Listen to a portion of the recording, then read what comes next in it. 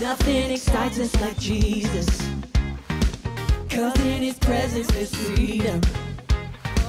All of our sin is forgiven, so we give to him the highest praise. It's the greatest feeling when you feel this place. In this moment, you are moving as we give you praise. Come right now, Holy Spirit, release your power. Lord, we are hungry for more of you. Heaven's open, you're bursting through, filling this place like a rushing wind. Come and move again, like a fire within. We will burn, burn, burn, burn, burn, burn, burn, burn.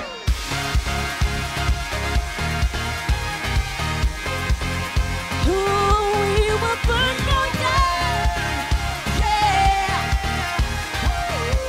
Come on, we sing. To everybody that's turning, here comes the sound of rejoicing. Our happiness he's restoring, so we give to him the highest praise. It's the greatest feeling when you feel this place. In this moment, you are moving as we give you praise. Come right now, Holy Spirit, release your power.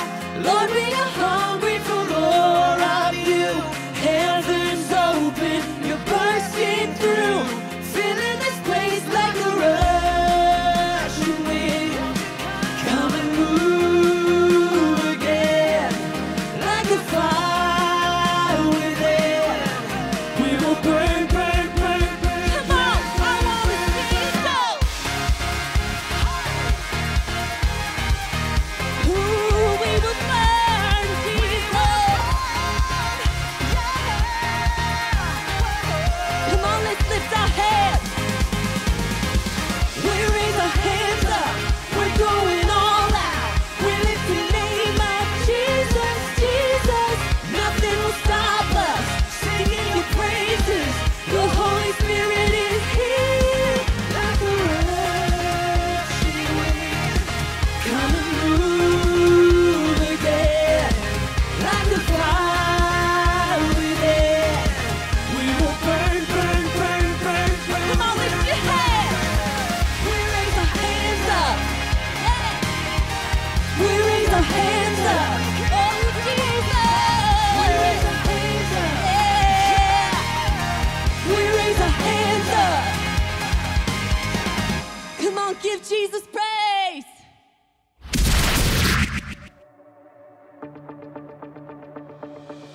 Whatever the distance or darkness, you're with me. You're with me. Whenever I'm failing or falling, you've got me. You've got me. You won't let me down. Never, never. In your love I'm found forever. Your love it goes on and on. Forever is not too long. I believe it. I believe it. I'll never be too far gone. Forever I'm in your arms. I believe it. I believe it. I know that your love's never leaving. You're with me. You're with me. I stand on your promise and purpose. You've got me. You've got me. Here we go. Your love it goes on and on. Forever is not too long. I believe it. I believe it. I'll never be too far gone. Forever I'm in your arms. I believe it. I believe it. All right, dance with us. Here we go.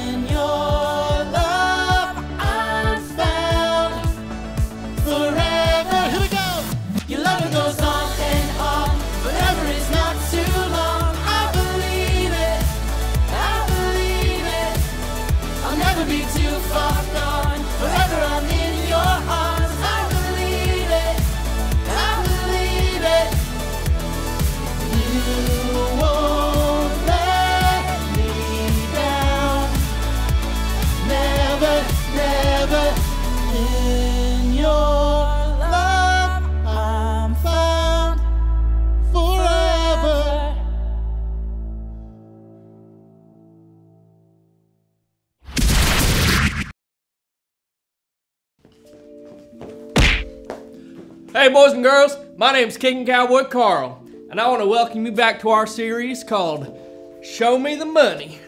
Show me the money! Alright, now we're going to do a quick little recap, okay? So last week we talked about almsgiving, okay?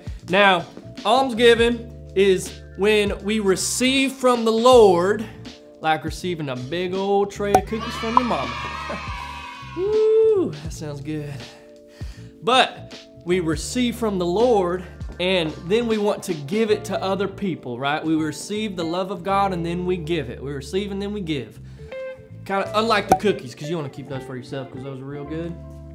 Anyway, this week we're going to talk about tithe and first fruits. Man, talking about more food again. I'm getting hungry. Actually, I don't think that's the kind of fruit we're talking about, but we'll see. We'll get there, okay? But right now, we're going to kick it off with the memory verse. So here we go.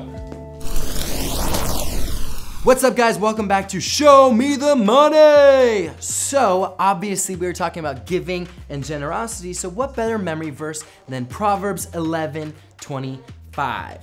And this is what it says. It says, a generous man will prosper, and those who refresh others will themselves be refreshed. Now you know how this works. You are going to go into your small groups at the end of this session, and you are going to talk through all the things that we've talked about in the video, but also go over the memory verse. You come back with it memorized, hence memory verse, and there are opportunities for you to win prizes and to win points for your teams for the big prizes at the end.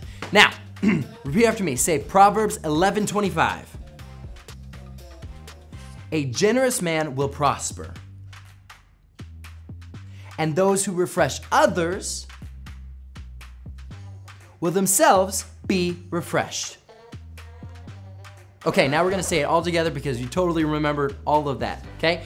Proverbs 11:25. A generous man will prosper, and those who refresh others will themselves be refreshed. Excellent job, you all pretty much nailed it. So, go home, practice that, rewatch the video on YouTube, get a good idea of what the memory verse is, and come back next week to own it, crush it, and win some points for your team. Now let's kick it on over to the next segment.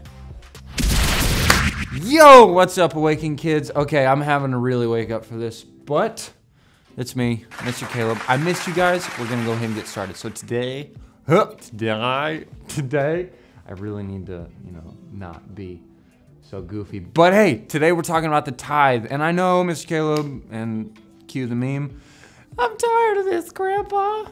Yeah, I know. We talk about tithe all the time, but it's extremely, extremely, extremely important. We're just gonna dive on into it. So, what's the purpose of tithing? Why do we do it? What's the motivation? Talked about that last week with Miss Olivia, who did a great job. Round of applause. Yay! Okay, the obedience, okay? That's the motivation behind tithe. Tithing, motivation, obedience. Obedience, tithing. Tithing, obedience.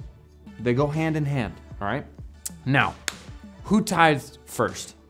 Well, there's a lot of speculation on that and the offerings that Cain and Abel did, but the first tithe, first time it's mentioned, is with Abraham. Way, way, way, way back in the day, and he tithed to a king named Melchizedek. That's a mouthful. You can even throw that up on the screen and see if they could pronounce it. It's weird, I know. But he tithed 10% of his war spoils to Melchizedek, who was the king of Salem, and blah, blah, blah, blah, blah. It was awesome. Abraham, though. Why did he tithe? Now, we all know Abraham is Father Abraham had many sons, and many sons had Father Abraham. I am one of them, and so are...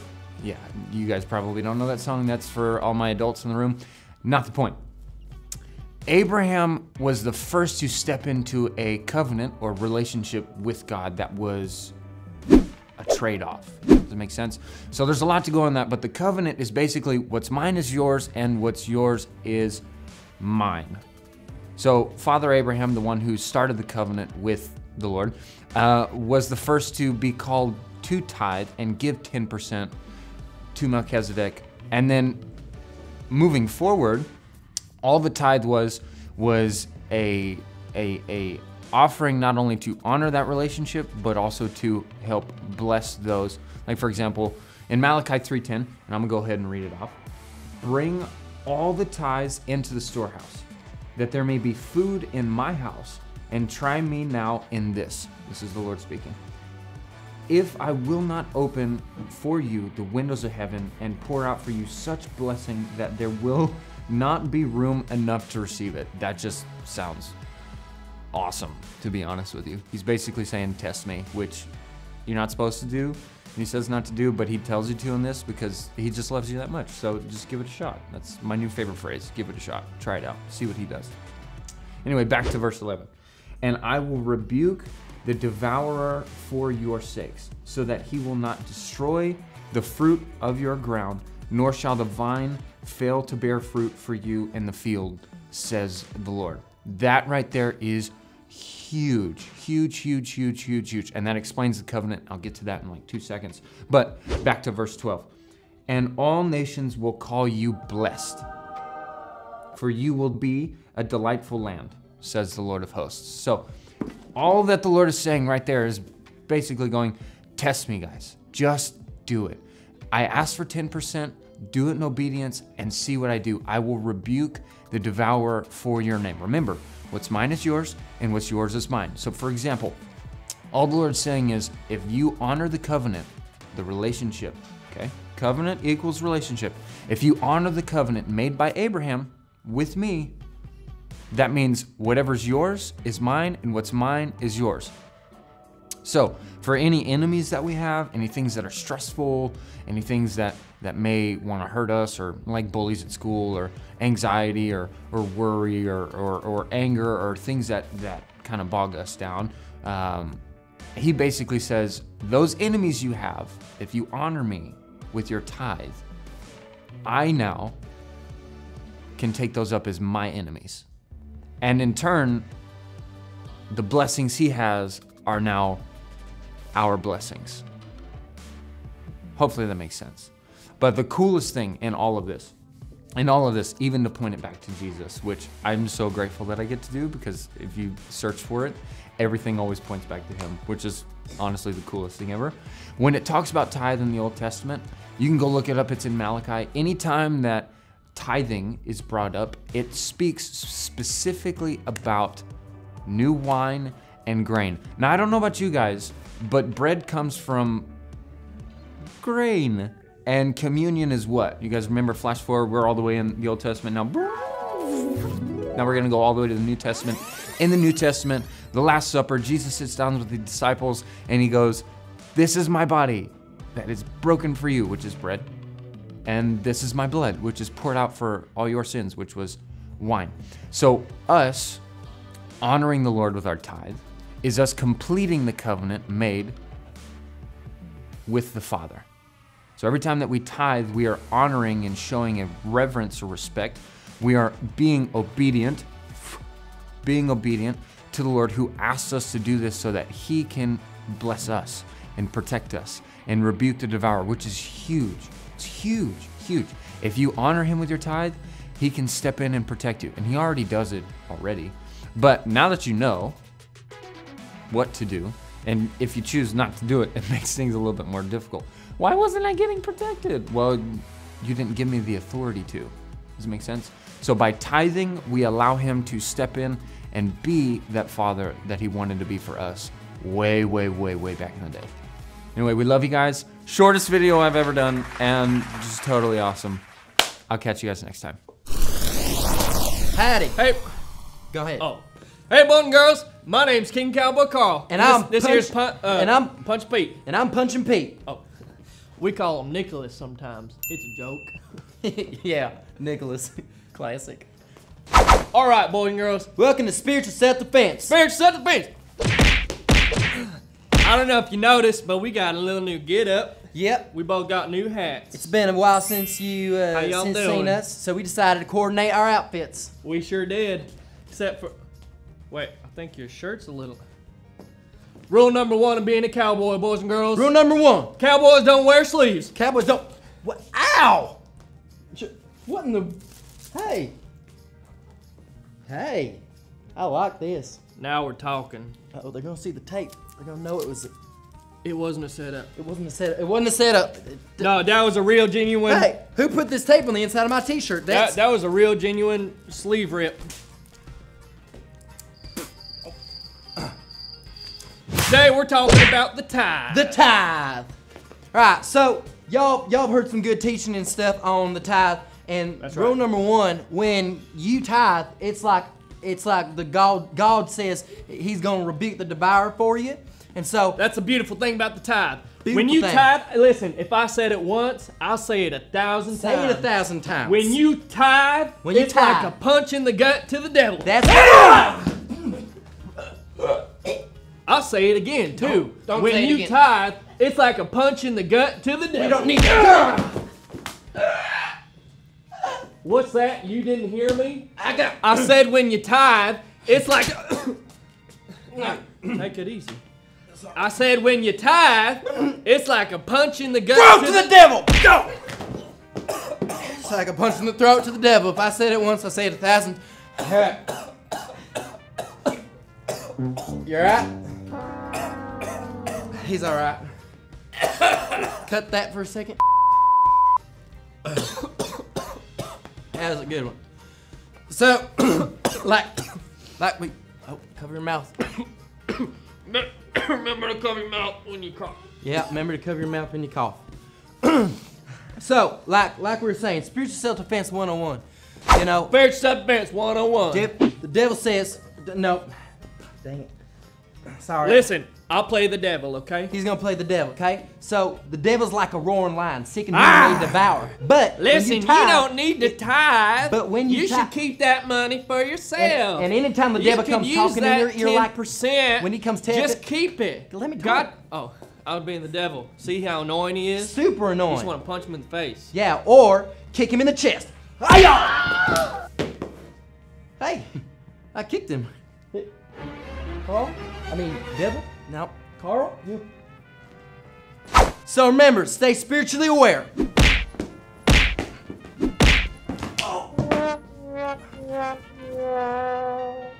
Now remember, boys and girls, when the devil, he's gonna come and try to steal your seed that you just planted, okay? Steal. So when he does, Steal. well, you just gotta grab him like this, okay? And grab him by the collar. Grab him by the Or collar. grab him by the arm. It Yeah. don't matter. And then you just say, hey, no, look here. I'm a child of God. And you just flip the little guy. And he don't know what to do. Yeah, take that, devil. Because you're a child of God. You say, hey, God rebukes the devourer on my behalf. You let him. Oh, good Lord. And you just stand in your place as a child of God, because God will take care of it for you. Yeah, if you stand it for God, He'll stand it for you. And remember, my name is Kicking Cowboy Carl, and you can buy our tapes for $59.99. John, it's www.365.com. That's right, because it's spiritual self-defense. And I'm kicking cow. What's my name? I'm kick. Oh, Punchy Pete. Hey, Punchy Pete. Punchy Pete. This here's Punchy Pete, and I'm King Cowboy Carl. And you've been watching Spiritual Self-Defense.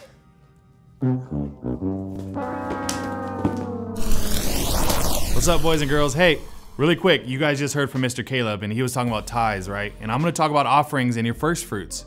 So I know we talk about this all the time. The tithe is what? It's your 10%. It's your first 10. The offering is anything above and beyond that, or in addition to that. So we're gonna talk about this other way of giving, and it's giving your first fruits. So your first fruits, let me tell you guys right now, the motivation behind giving an offering is living a generous life. We are supposed to have a generous heart. We're supposed to give what God's word says to every good works. So anytime we see somebody that is in need, yes, we have the alms giving. But anytime there's a ministry that comes through, or a speaker, a pastor, or let's say you guys are traveling, you guys go to another church or something, you guys can always bring an offering to God through that. So really quick, in our church, I know that we do this a lot. When a guest speaker comes through the house and they give something, we can always give a love offering. That is an offering. That is a way that we can give to that. But it comes from a generous heart. So I want you guys to remember, when you guys have a generous heart, we can pour out. I mean, have you guys ever had an abundance of something and you guys can always give it out? That's literally what God does. He gives us so much that we're able to pour it out to our friends, to our family, to people in need. So again, really quick, you can give this offering to the church. You can give it to the minister if you so choose. And that's what's really cool, is God allows us to do that. But I want to give you guys a point really quick. The offering, what it does is it actually breaks the voice. It breaks the voice of the spirit of mammon. So how many times you guys have something in your wallet or some money and you don't want to give it to somebody? Well, that's probably not you. That's probably the spirit of mammon speaking to you. It's preventing you from giving that. So one way that we can break that voice is by giving an offering. And you can show that money doesn't rule your life, right? God wants your heart.